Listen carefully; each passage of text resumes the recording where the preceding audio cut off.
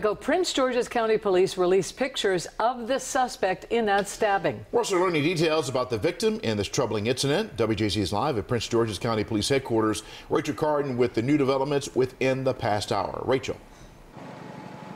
That's right, Vic and Denise. Now, friends are telling me this was much more than a fight over the popular Popeyes chicken sandwich, but according to Prince George's County Police, they updated us just about 20 minutes ago.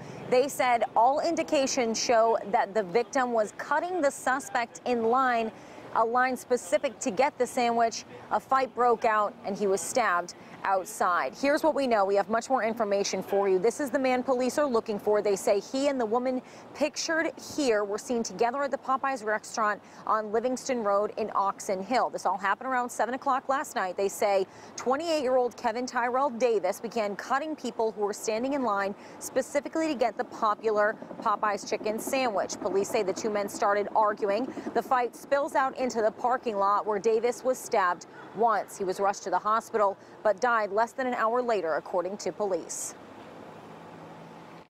I want to make this clear. 15 seconds later, a stabbing occurs. So from the moment that this single individual confronts the man who had cut in front of the other customers, 15 seconds later on the sidewalk in front of this store, there's a stabbing that leads to a death. This wasn't nothing over no chicken sandwich or nothing like that. It seems more like a misunderstanding.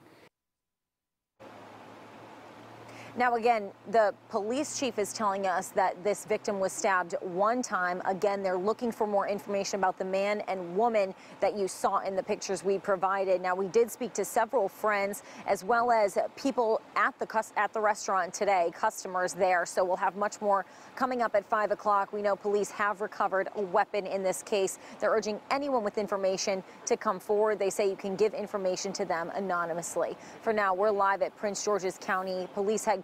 I'm Rachel Carden for WJZ.